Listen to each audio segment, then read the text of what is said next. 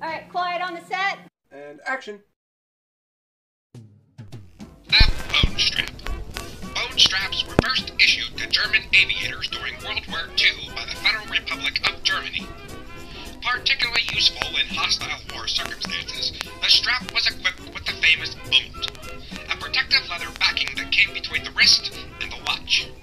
So no matter how intensely hot or cold conditions could get during service on the field or in the air, the wearer would suffer no consequence. Wow, look at that bone strap. A temperature-sensitive metal watch case could never scald or freeze to a wrist, thanks to that extra piece of backing. Now, let's see how a bone strap is made. Why, there's Ryan Bodgwick of Shelbeth Entertainment.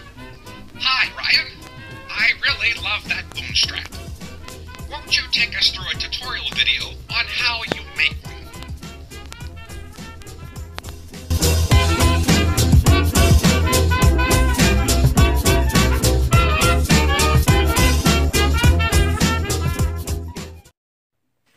Hey David, got this in the mail today, so we're gonna open it up and check this out. Thank you Amazon for making this theft proof. Orient. Alrighty, let's see what we got going on here. You got your Orient owner's manual. Orient, I guess this is warranty information. Yeah, international guarantee. It's a nice box. Check it out. Bubble wrapped.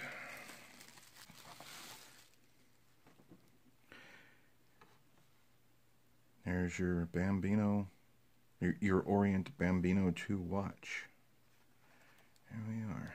You can see it right there, automatically, that the strap that it came on was a dark brown. And look at that.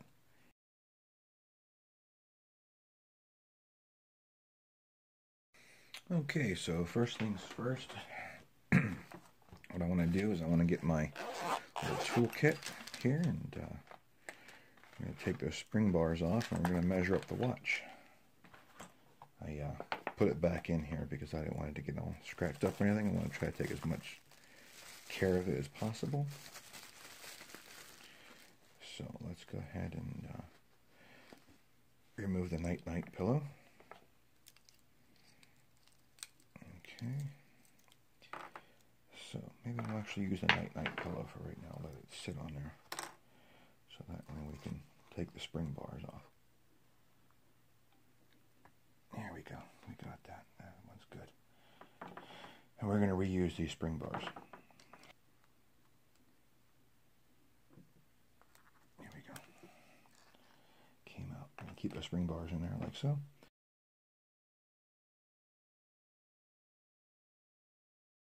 This is my template that I'm using for the bone strap.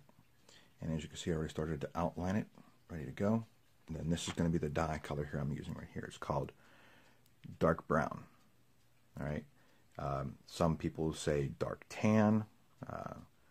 You know, but this is the dark brown color here. And this is an old watch strap that I have here that I use to illustrate the different colors that I have. So as you see, we have black. This is saddle tan.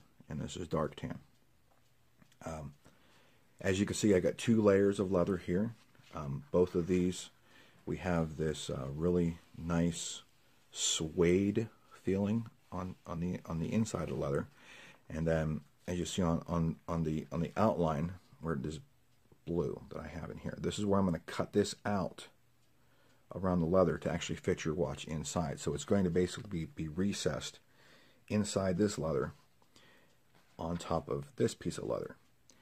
This is going to be this dark brown color with the contrasted white stitching, and then this is going to be the natural color of the leather on the bottom.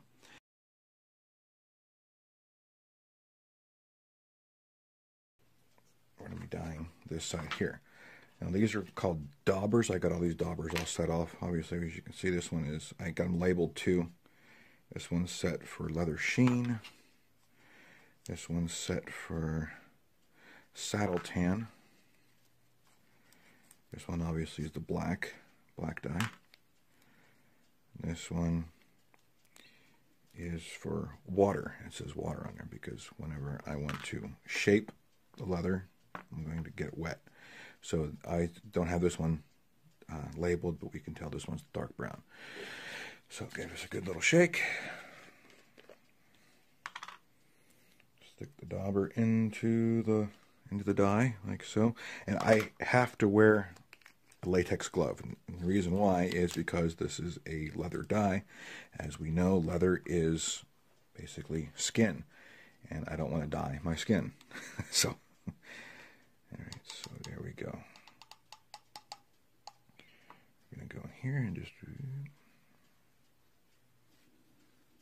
It's a very, very pungent smell. It has its own unique aroma to it. It doesn't smell bad, but it's definitely one of those aromas that if you sniffed model glue growing up, you're definitely going to love this. So, I'm sorry, I don't know where I came up with that from. See, what we're doing here also, the reason why I went this way first is because I went with the grain of the leather. And now I'm going to go against the grain a little bit here now. So that way we feel in what was actually missed. I think we pretty much got that, yeah. Okay, and we got our heat gun. We're going to put it on a low setting. I'm just going to give it a nice little dry this up. Okay, and I got myself an old cotton t-shirt. Anyway, we're going to take this, we're going to buff this out, just like so. And as you can see, it starts to give it like a nice sheen, like a nice shine on top. Actually, I don't think I need the hand condom anymore, so I can take this off. But look at that. Look how nice and shiny, like how off with the light it reflects and everything.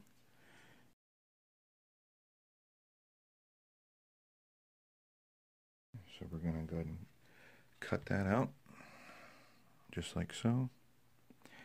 And we're going to have this leather around here, and this leather around here, just like so.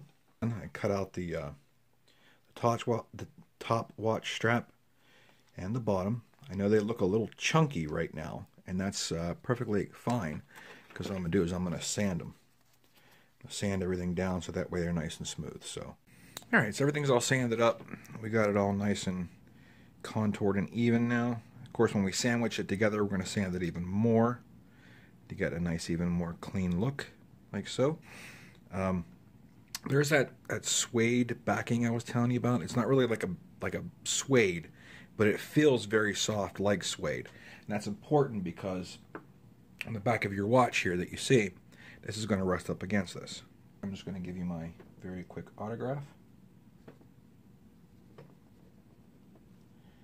And we're going to say Shelbeth Entertainment. So that way you know where it came from. We'll go ahead and do this 2019. Got our leather sheen. Put our dauber in there, like so. Going to give it a very nice once over. It doesn't take long for this stuff to dry. Alright, and then we're going to go and just going to buff it out. Okay, and it looks really good. You see, got my autograph in there and everything.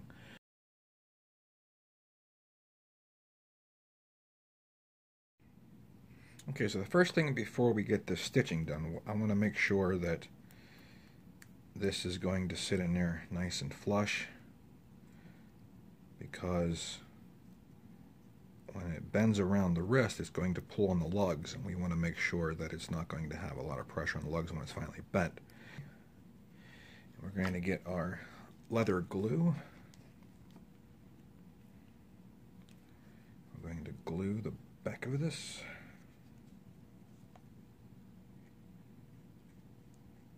take this and use this to rub the glue in. That way we're not using our finger and getting glue all over the leather. Go ahead and position this down, like so. And position this down, like so. Whenever you finally put this in here, like that, I mean, it's a little bit recessed up, and that's perfect. That's what we want, because the watch is going to sit down in there. We're going to go in and we're going to use our hole punch, and we're going to make stitch marks. So we're going to use this tool here. Let's give it a nice tappy tap.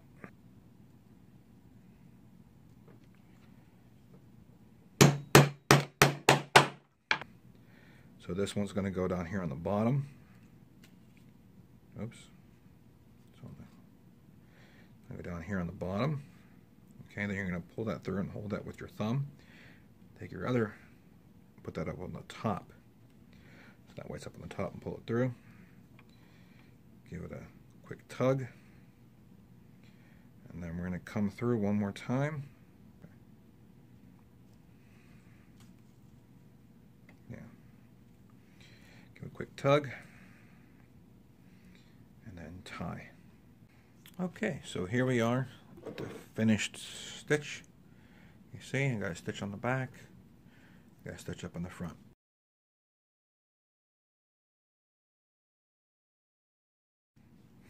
Okay, all glued up and ready to go. Got a little surprise for you. I want to show you something. I think that you're really going to like this.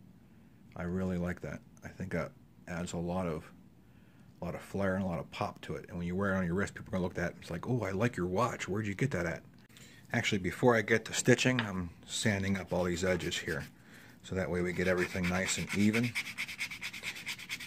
And yes, everything is by hand. There's no machines here. I don't use any machines because I like to do things by hand. It's quality craftsmanship. And I want to make sure that when it says that it's handmade, that it means handmade. All right, you're gonna love this, okay? Now I went and made a decision. Instead of, I'm not finished with it yet, but instead of doing the black edges, I'm really loving this natural leather look. So what I'm gonna do is I'm gonna keep the natural leather look on the outline here. That just screams elegance. I mean, that is just pure elegance. That's going to be a conversation starter on your wrist. People are going to love that. They're going to want to talk about it. And it'd be a nice conversation starter.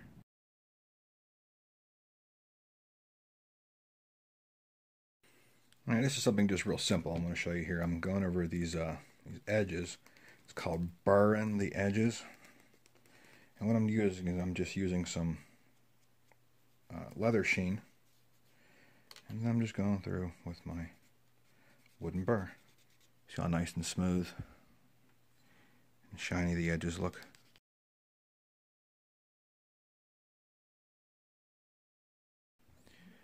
So here's what we got. This is your watch, your Bund strap for your watch. So if you notice here, what I did is I cut out a little bit more in here because it's supposed to give more of that appearance of that naturalness, you know, because I really love that naturalness of the leather behind her. Now this watch band keeper here, this is going to come off, and I really don't know any other way, like unless I glue it and stitch it in. But since this is such thick leather, the reason why I did this is because you'll see here that you only need one watch band keeper. You don't need any more than that. And if you were to put it like way up here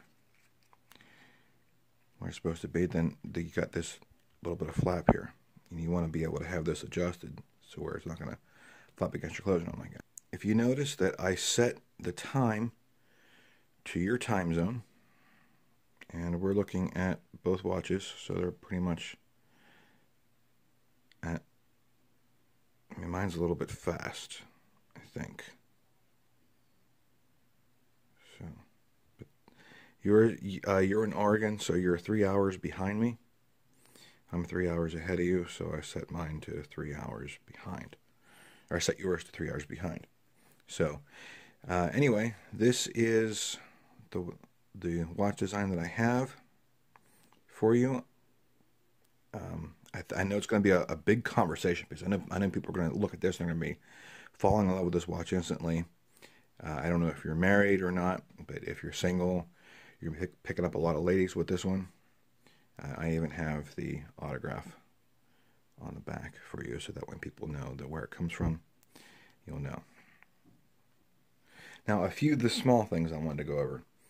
Like this part here on the lower lug strap. I actually had to go through both layers here. The reason why is because I don't know what it is with these Chinese watches.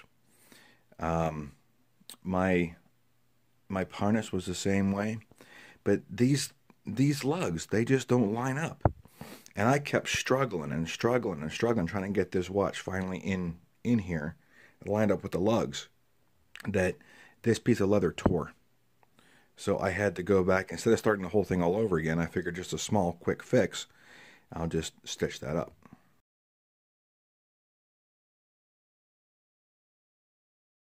It's actually really simple. Get a heat gun ready. Yeah, good, and just rubber beeswax on here. Now, water resistance. Would I say that this is 100% water resistant? Probably not. And the reason why is because the fact that when you look behind the watch, it's that natural leather. I didn't sheen that. I didn't do anything with that because if I were to sheen that, it would darken that up and it would look the same color as this. So I wanted to keep that contrasting color. And so if water gets in these holes or behind this watch here, then it's not going to be very water resistant and you're going to see water build up inside of the leather and could warp it. Just real quick over.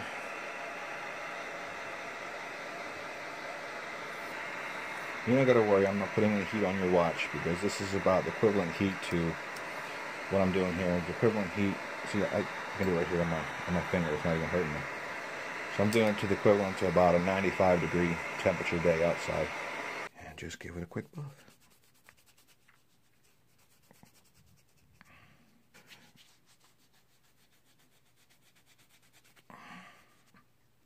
I hope you like your Orient Bambino watch.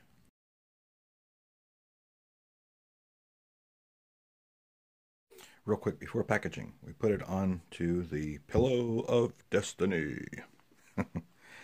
So that's our Pillow of Destiny. I'm going to go ahead and bubble wrap it again. And then we put it inside of your box. Like so. Try to push it down because I know this is going to be a lot bigger than the original. Yeah, see? Can't close the box the entire way. Your cardboard box, I hope you don't mind, but I accidentally spilled just a little bit of water on it. So there's a little bit of water stain on your cardboard box. I hope that's okay. It should be, because that's, you know, the main attraction is this box here. I didn't get anything on this box, so it's perfectly fine. But we're going to wipe off some of the fingerprints on the top of the box before I send it out. Okay? All right. Take care.